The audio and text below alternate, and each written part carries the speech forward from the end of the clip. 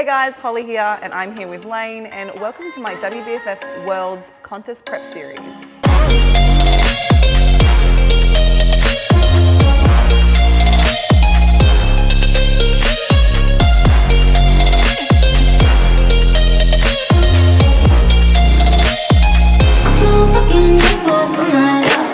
Welcome to the couch. Dun, dun, dun, dun. So, week one, fat loss diet. Ooh. Hey, slow down. What happened this weekend? You had your first week of diet. I suppose it's actually part of the video, isn't it? Yeah. So I had powerlifting. Sorry, take that back. We had powerlifting Yeah. championships on the weekend. Surprise! Don't leave me hanging. I was like, what are you doing? This is a 5. I don't know if Americans invented it, but we use it a lot. You do. Saturday, we drove down to Fort Lauderdale for our Florida State Championships for powerlifting. Elaine made a bit of a surprise appearance, I guess. He didn't really tell anybody about it. I've been like, blah, blah, I'm powerlifting, blah, blah. Everyone that wants to listen to me, listen to me. Yeah, well, I didn't really know if I was going to do it till like about 3-4 weeks I think out. you were a little bit unsure. Yeah, but it was fun. I really enjoyed competing with you. So I did a couple of PRs on the weekend, which is really nice. You were really frustrated with your squats because you missed your second and third squats. Yeah. Not on strength, but on depth, so execution.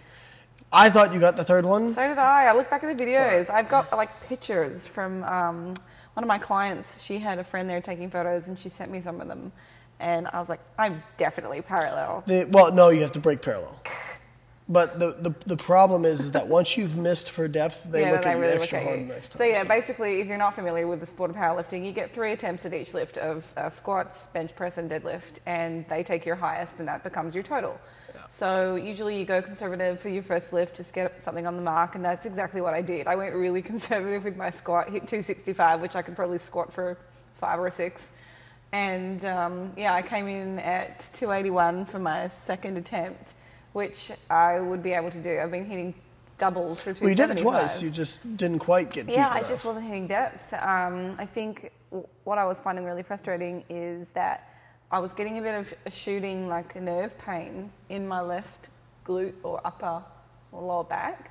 And I just felt like I couldn't get my hips into position as I would normally. So yeah, I thought I was hitting it, and bow. So I was super annoyed because that was the lift I was most excited for. Yeah, you're really angry after squats. You're really angry. It took me like 30 minutes to recover and just pull myself back together. I think a lot of athletes or competitors, you have a setback like that, and then all of a sudden it just sets them off. And we saw a few athletes kind of just out of it. They made a mistake. You can definitely have a meet that starts like you miss a lift and then it starts compounding. You get mind fucked and then you're not focused for bench press and then you don't.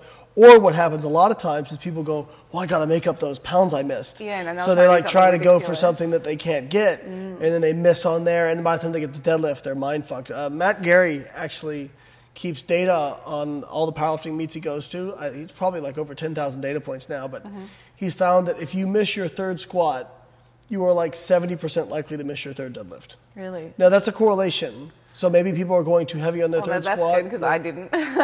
Right, so you missed your third squat, but you made your third deadlift. So huge PR on your deadlift. You had to pull that to tie for second, and then you won you got awarded second place on body weight since you were lighter than the other girl. Yes. So yeah, I was a bit annoyed obviously with my squats, but kind of took a moment to get myself back into a good positive mind space. I just kind of left everybody for a bit and I was like, all right, that's done, forget about it, can't do anything now, move on.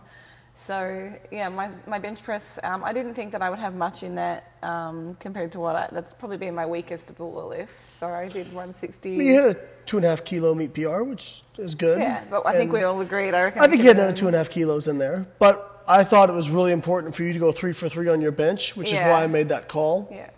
So I was coaching her on the platform in terms of attempt selection. Yeah. I was very chuffed with myself, as you all would say, that with our deadlift strategy, we put in a high third. You can change your third deadlift twice in USAPL. So we actually put in for a really high lift, made your competitor take a really high lift. She actually hit it, but then we were able to back you off a little bit, and then you hit it. And then tied on body weight, which you know. Yeah. You would have had another 5 kilos in that deadlift. Oh, I know. It felt really easy. I watched the video. I'm like, oh my gosh. But, why? But it no, will it's be smart. there. It'll be there for the next meet. For sure. So yeah, I pulled 336, which is 152 kilograms. And a half. 152 and a half kilos. So it's cool to know that I could pull potentially 157 kilos. I think right around 350 pounds is probably there. Yeah. So, but now my switch eyes are on gears. 400. Now I've seen a few of the girls do 400. I'm like, whew. Well, you know the baddest mofo in your division is Kim Walford. Yeah, I know. She does Kim Walford's 560. a freak. Okay, let's just move on from that. She'd be like your level of, well, she's a freak and a half. She's like track sprinter and then with super long arms. Yeah, so I she's just just need the all explosive. So yeah, the powerlifting was really fun, but it was also my first week of dieting for How did you feel? Worlds. Did you feel like you had low energy at the meet, or did you feel okay? No, not at all. Felt great. I think it was such a short amount of time to be on reduced calories that it didn't really make any difference. Yeah. But I'm sure for somebody else it could have had a big effect, you know. I think we dropped my calories down by, it was almost 800 from what I'd been hitting the week prior.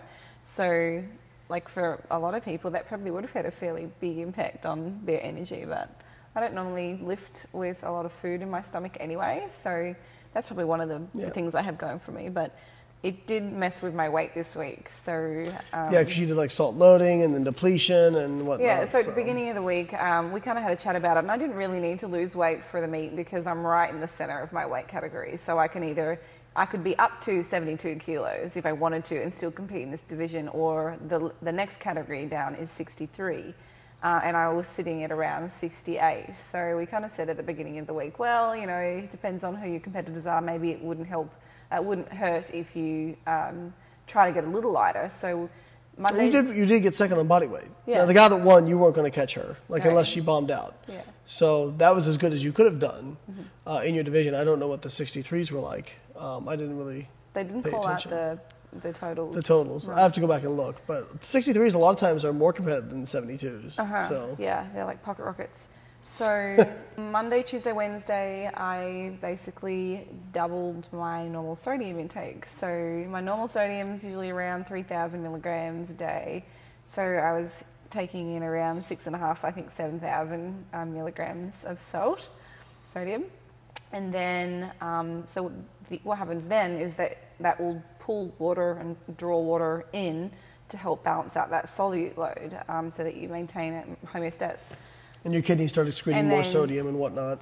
That results in upregulation of kidney function. Yeah. So then on Thursday, we drop it to half of what my normal sodium intake is, around 1,500. And then Friday, we dropped it down to like under 1,000 milligrams. So the idea behind that is that your kidneys are still kind of upregulated and functioning and trying to flush out, you know, a lot of extra water, and it carries over or has a carryover effect. So then by Saturday, I should actually over-excrete and I will lose a lot of water. So that didn't quite go. Well, you also had sushi the night before. I think your sodium was probably a little higher. Yeah, we went to sushi on Friday night and I'd done really well. You have a hard for the time whole turning day. down tasty food if it's... No, but I didn't, like, normally I would have soy sauce with my meal, or I would add all the extra, like, sauces and You were stuff. also backed up at the time. Yeah, we'll talk too, about so- that. Well, let's finish sodium first. We're going to go all over the bodily functions. First it's urine and next it's poop. So yeah, we then, I've Hashtag dieted on infant having life. quite a high sodium intake on Friday, so that really screwed up my weigh-in on Saturday morning, I think. Well, I didn't screw it up. You were 68 something. I was still in the 68s. I actually had intended, usually when you do that, But you should be said- able to drop a couple of kilos. You did say after the meet you weighed yourself and you were like 67? At the end of the day, I got on the scales with like all my clothes on, and I had eaten a good amount of food. And I was about 700 grams lighter than when I'd weighed in. I was like, oh, that'll be right when it actually counts. So that was disappointing, but also my weight is messed up this week because my fiber intakes were so all over the place. I don't know what happened earlier in the week. I think just because I was trying to focus on my salt, I just forgot about my fiber. So Yeah, you can't really let your fiber get low, because as soon as that happens for you, as soon as it drops under like 20 grams, it's like your butt my GI just doesn't. It needs constant movement, or it just is like, oh, we can take a sleep now. Great, yay! I've never spoken to my GI, but maybe it sounds like that. It would definitely sound like that. So yeah, fiber is all screwed up. And this week I actually weighed in heavier than I did last week. Even though as an average, or as an average, my weight is back to exactly what it was when I started last week, which is fine. You also didn't have weights from the weekend where you were probably lighter, right? Yeah, so we'll have a look at my data, and you'll be able to see that there's a couple of blank days. So I have no idea what I was, and one skews your average. One other thing to add to that is you were tapering last week, so you weren't nearly as active as you usually are, and you burn a lot. Your swing from not being active to being active and in the gym is a huge amount of calories for you, because you are so sedentary in terms of like, if you don't actually exercise, you don't expend any energy. You like sit perfectly still. Whereas like I'm like, see this leg? This just happens. I'm not even trying to do this. Yeah, you fidget a lot. So I fidget a lot, but people don't realize that's how they burn or expend a lot of calories through the day. Being wasteful is as energy, is fidgeting and small movements. You don't have any of those. You just like. What's that movie that we saw? And it's the guy's like, I've perfected the art of slow motion. And he's like, oh God, no. He's putting Avengers Infinity War, where Drax is eating the popcorn and staying there watching them while they make out. He's like, I perfected the art of being perfectly motionless. My movements are so slow. You They're cannot imperceptible. See me. That's a really good movie.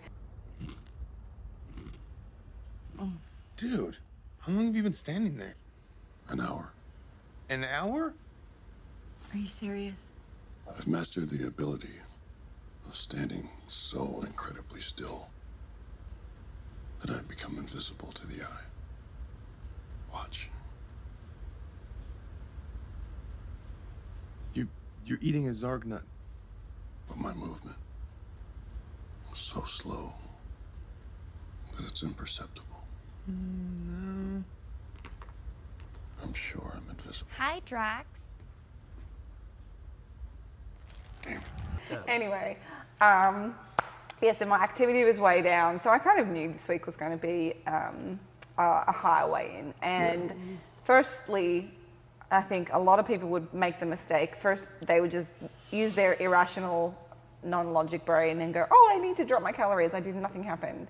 But if you start to logic your way through it and think about all the variables that I did change this week, or that were changed, it makes perfect sense as to why my weight didn't. So I'm not actually going to be making any adjustments to my calories this week. I'll use exactly the same targets as I did for last week, but this week I'll be back on normal training schedule. It's still going to be a little low for normal. Yeah, because you're a recovery week. It's like a recovery week. I cannot begin to tell you how much like pain and soreness you are in a few days after a powerlifting meet. Like, I was all good when I woke up on Sunday, and then as the day progressed, and like Monday, and now today's Tuesday, I'm like...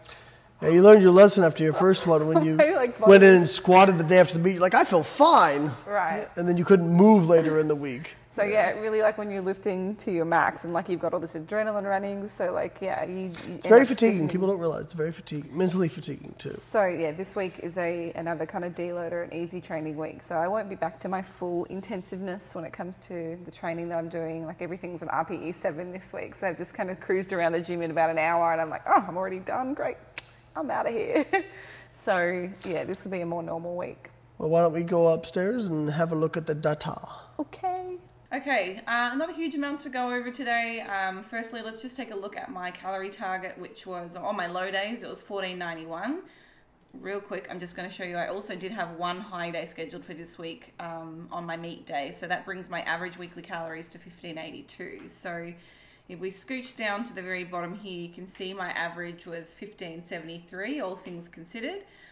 So despite what this over here says, which would tell me that I was over, I'm actually compliant. I'm just a bit lazy with my tables at the moment. I need to actually set up a table that accommodates high days. So I'm pretty pleased with that. If we look at my weight this week, I started the week off at 68.9. That was when I was testing at USF. And my weight trended down every day, which is kind of opposite of what you would think if you look at my sodium. So, Lane, like, do you want to speak about what should be happening here? Well, yeah, you would expect that as you raised your sodium, your weight would be up, but it actually started coming down. Now, we didn't get weights on these days, the Thursday and the Friday, which is probably when you might have been at your lowest. We don't know.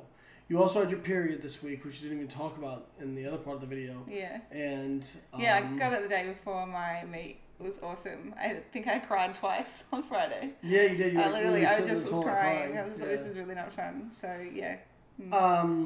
So, I mean, we know you gain a kilo when you have your period. So I think that if you nail your targets this week, which you did a really good job last week, I mean, that's pretty consistent for you. You tend to bounce around a lot, which is funny given how, like, you're so attention to detail, but then your macros will be, like, all over the place. But then you, like, try to reconcile it by, like, rolling them to different days so that it still fits, which is hilarious. But you did a really good job. Like, that's very consistent for you. Yeah. I expect if you have another week like that, you're going to have some really good progress, and I don't think we need to make any changes. No, I don't think so either. If you look at this, and I've prepped the same types of foods as I did last week, I probably could, if I wanted to be more accurate this week and do less math, I could take my macros up to better reflect my carbs because I was going over and I was under on my fats, but I'm actually just going to leave it as it is. So for this week, let me just unhighlight that because it's not the right meat. This week, bring that up. Cool. So no changes. I've already got my program for this week for training, so I'm back to basics, all bodybuilding style workouts now. Yay! But I will be doing some strength stuff because I've still got to do my testing as part of the case study we're doing. So there will be a few heavy days thrown in, but keeping cardio pretty light or minimal for starting off on a diet. You want to make sure that you've got room for something at the end of your diet when you actually need to keep creating that further calorie deficit. So what we tend to see is if you started doing like 3 HIIT sessions in the first week of your diet, your body adapts you adapt to that. So the same way that our body adapts to calories, we adapt to that training. So then now to create that same calorie burn, you've got to go even harder. So super important not to get overzealous at the beginning of your diet. Just do what you need to do and don't do any more than that. I think, do what must be done. So I think that's all from us this week. Pretty easy. Well, I would like those high calories, but... Guys, if you like the videos, share the videos, subscribe to her channel, subscribe to mine if you want to, and buy our shit. Have a good one, guys.